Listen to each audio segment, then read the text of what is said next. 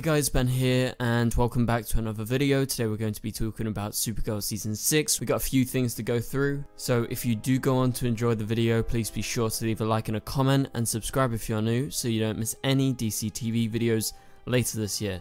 So I want to say, whilst we're covering Supergirl and Supergirl is coming back, we are also going to be covering the Supergirl film that is coming out. So if you want your Supergirl content, please be sure to turn on notifications and don't miss any videos. And also we're going to be covering Superman Lois, which we're briefly going to talk about in today's video because there was a statement to do with Supergirl crossing over and them kind of linking up. So yeah, if you don't want to miss any Supergirl related videos which include Superman Lois, because it is a spin-off off of Supergirl after all, please be sure to stay active on the channel. But for now, let's go ahead and get into this interview. So this is Jeremy Jordan, who plays Windshot. He returned last season, but he obviously left the show as a series regular quite a while ago, and he did come back for 3 episodes last season. Along with his return, we got the return of Chris Wood as well as Mon-El, so there are a few opportunities this year that some of these cast members from the past may be coming back. And so in this interview, Jeremy Jordan talks about his new film, but we're going to be talking specifically about the segment where he briefly mentioned Supergirl. So this comes from ET Online. I'll leave the link in the description below to the article if you want to go read it, check out what Jeremy's doing right now. And so yeah, let's go ahead and get into it. So the question is this: switching gears to Supergirl, since it is wrapping up, have you had any conversations about possibly coming back one last time? And he says, yeah, you know, I'm certainly open to it. I haven't had any talks as of yet, and I know it's a little bit difficult because they film in Canada and the travel restriction there is a little bit involved, we'll say.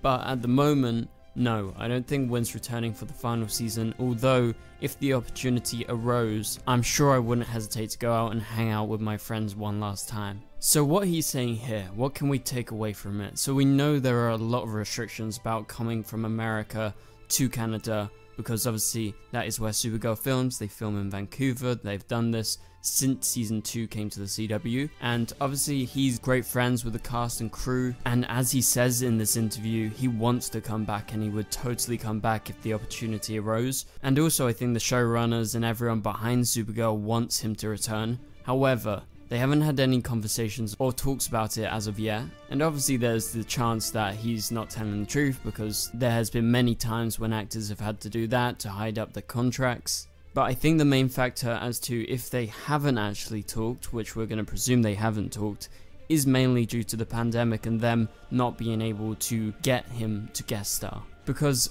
if they want Wynn back and if they want Jeremy to come back, they're going to have to offer him more than just a guest spot, like more than just 1 episode. Because right now with the restrictions, that would mean he would have to quarantine, go into Vancouver, and then quarantine going back. So it would be pretty much useless for him to go up unless he was desperate to go in and film one last episode for Supergirl before it ends. Because really, he's only going to be there for like, what, shooting for like a week or 2, and then he has to go right back home and quarantine again. So it's not really worth it unless you can give any actor, or Jeremy in this case, a bigger role. And so it would have to be more than that, unless you are someone like Chris Wood, who is currently in Vancouver. He could totally come in for like 1 episode or something like that. So it's not really the problem of getting them onto the set, because it's fine if it's just one person who gets tested, is brought in. The bigger problem is crossing over whole crews, because that's so many people in a bubble that is very secure at the moment. But then if you're like Jeremy and you're just like at home with your family and that's it, and then you come in to shoot Supergirl, that's totally fine. They can do that, and that's why you've seen like John Wesley Shipp showing up on Stargirl. He's actually filming that right now, so that's going to be a Flash Stargirl crossover happening. And also same applies to David Ramsey, who is directing loads of the shows, and he's also going to be starring in them as John Diggle once again. And the reason he can do that is because he's just one person. He's not crossing over with a whole crew. Like if he was still on Arrow and they wanted Arrow to cross over with like Supergirl or something, that would be a big deal, because they couldn't do that at the moment. So hopefully you guys understand the restrictions, and it's more about him being in America right now, because if he was in Canada, he could have totally come and shot some stuff. So as of right now, we know it's not happening. However, there is still a chance, because as he says, if the opportunity arose, he says he wouldn't hesitate to go out and film. So I think that is the best thing to take away from that. It's really exciting that he's totally down and he would love to come back, and he literally says he's certainly open to coming back, which is a literal invitation to say, yes, I want to come back. People who are running Supergirl, listen to me. I want to come back. Give me a role that's like 3 episodes long at least. And then if both parties agree, they can do it, and that's totally viable. And so they went on and they talked about what he will miss most about the show. He says, I've been away for a couple of years now, and just the people, honestly. I made some of my best friends on that show, and I fell in love with the character of Win, and it was something that I really got to create and stick with for the longest I've ever stuck with a character. So when I got to come back for season 5 for a few episodes, it was really lovely and really liberating. Unfortunately, I left the show because I wanted to come back home and start a family, which is what we did, and so I don't regret it for a second, but I think back fondly upon that. So, you know, it's just a good statement, and I thought I would read it to you guys because he does miss his time, but he doesn't regret it, and that's totally reasonable, and I think he would love to come back, and I totally would. So let me know down in the comments down below, what do you guys think of this? Would you love to see Win come back if restrictions eased, and if they offered him a kind of bigger role, I would guess, than 1 episode? So it could happen, we'll have to wait and see. But let's move on to the next thing. So obviously you have Superman and Lois coming out, which is a spin-off of Supergirl. We're going to be making Superman and Lois videos, as I mentioned at the start of this video, every single week. We're going to be reviewing it, we're going to be breaking it down, and it all is down to you guys, because if you respond to the videos, if you watch the videos and we get good feedback, and we have lots of people tuning into those weekly or daily videos, it all depends on, you know, who's watching it, we're going to be covering the show a lot. So I really hope to do that, and I hope when Supergirl goes away, obviously we got the Supergirl film to still cover, but I hope we can make Superman and Lois like a regular thing on the channel. And so let's move on to the next thing, and this is Todd Helbing. So he's the new showrunner of Superman and Lois. Obviously he showran The Flash for a few seasons a couple of years back, and so he talks about what's going on in regards to Supergirl. So he says in this interview, well, not him, but you know, he's about to talk in a minute. This is the article writer speaking. Speaking of the rest of the Arrowverse, there was a moment during development when Helbing wondered if he was pushing Superman and Lois too far away from the franchise, especially Supergirl, which is ending later this year and has already mined a lot from the Superman mythos. And Todd goes on to say, obviously working in this universe for as long as I did, I wanted to feel like we were part of the whole, but we were making these choices that were very different than a lot of the other shows, he says. After I talked to the Supergirl showrunners, Robert Rovner and Jessica Queller, they sort of released me from my fears. They were like, look, Todd, you're more worried about this than you should be, because Supergirl has existed for 7 seasons, and they got that wrong in the article. It's actually 6 seasons.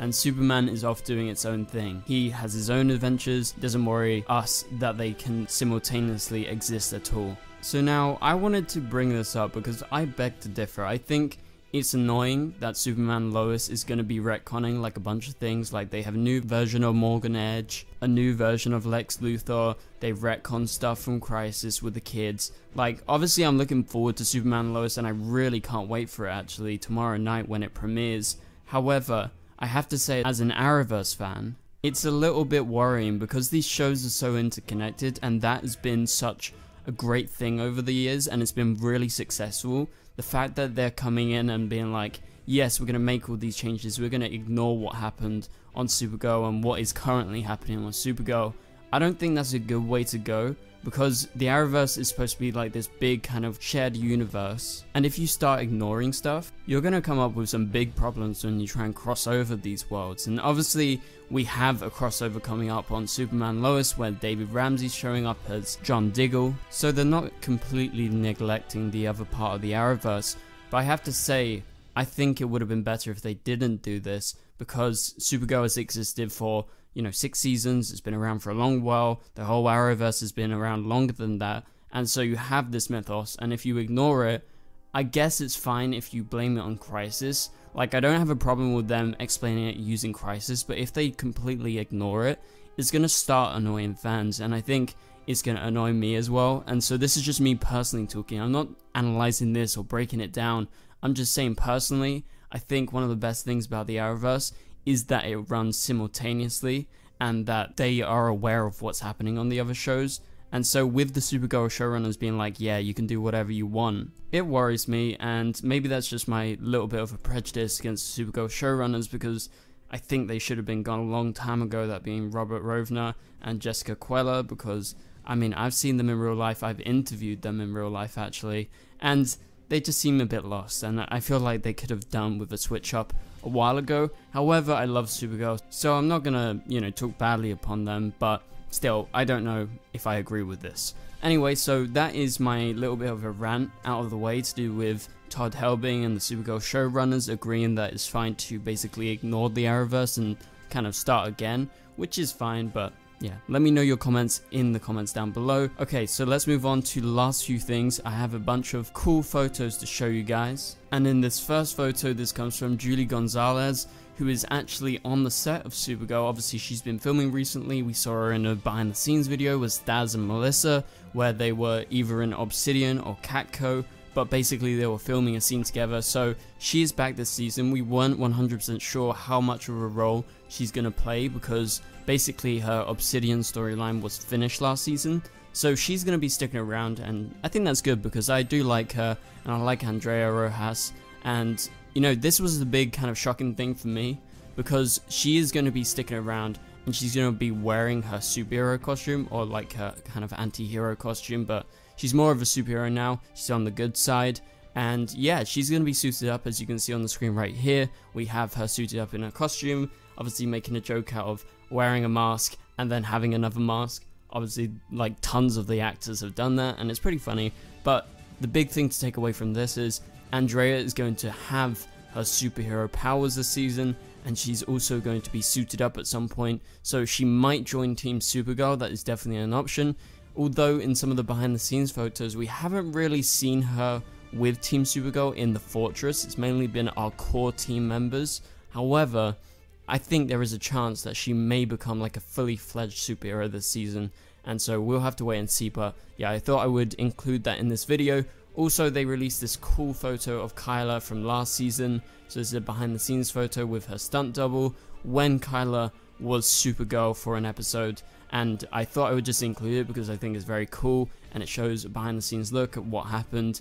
And obviously this was during the Alex in Wonderland episode back in season 5, where we saw her suit up, and she had this cool black and blue suit, and it was like a whole big event.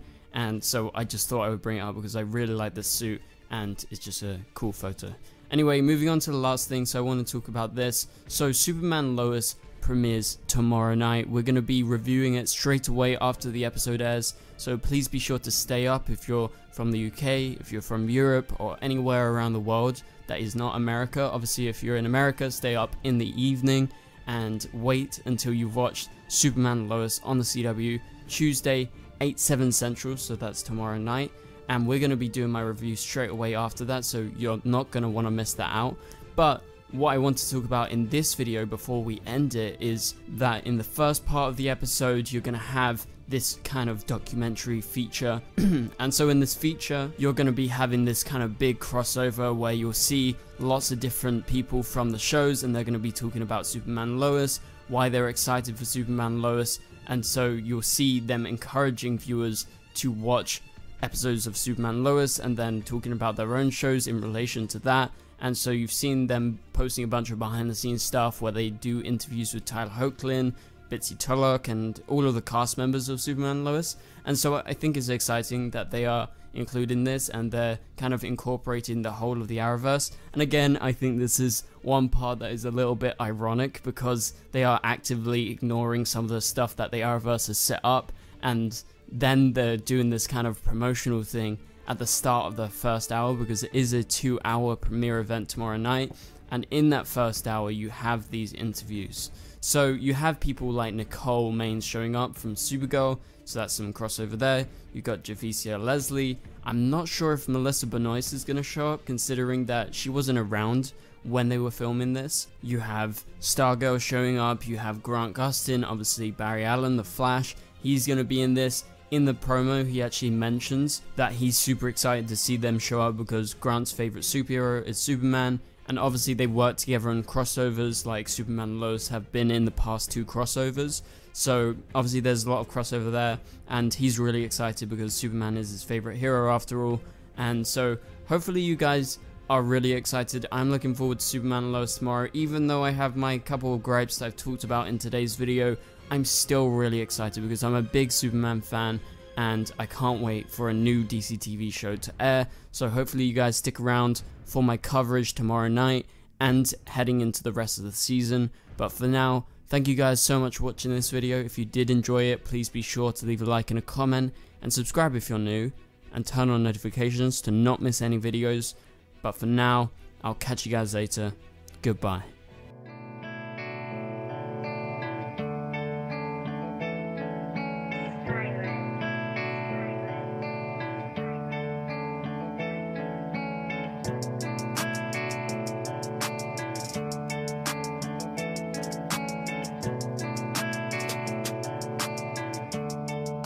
I see red.